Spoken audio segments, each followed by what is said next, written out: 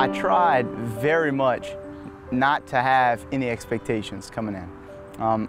I've been hearing about IPF since I entered seminary 3 years ago, and I've heard great things and I've been very excited about it.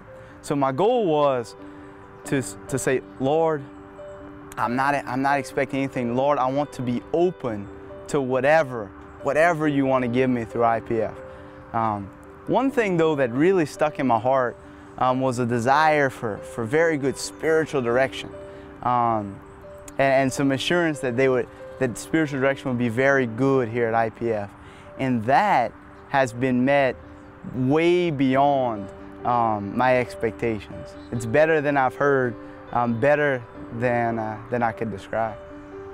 So far, IPF has helped to rejuvenate my prayer life through the classes and learning more of and being reminded a lot of the theory in prayer, and then diving into the 8-day. I had some fear in my discernment, some fear, some maybe holding on too much to the idea of priesthood.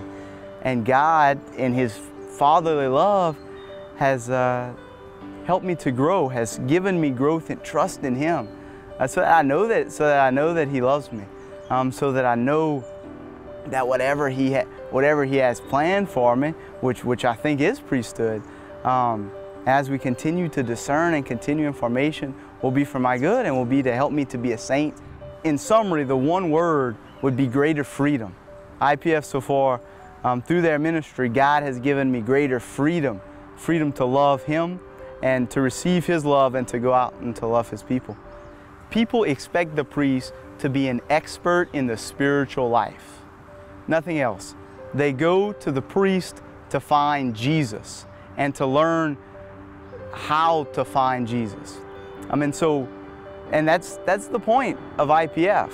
The IPF gives us formation, us seminarians and even some priests, formation and how to live in intimate, unceasing communion with the Trinity.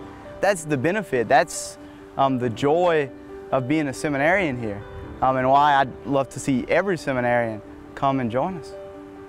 To the laity, I say, please pray. Please pray for us, for the seminarians in the program.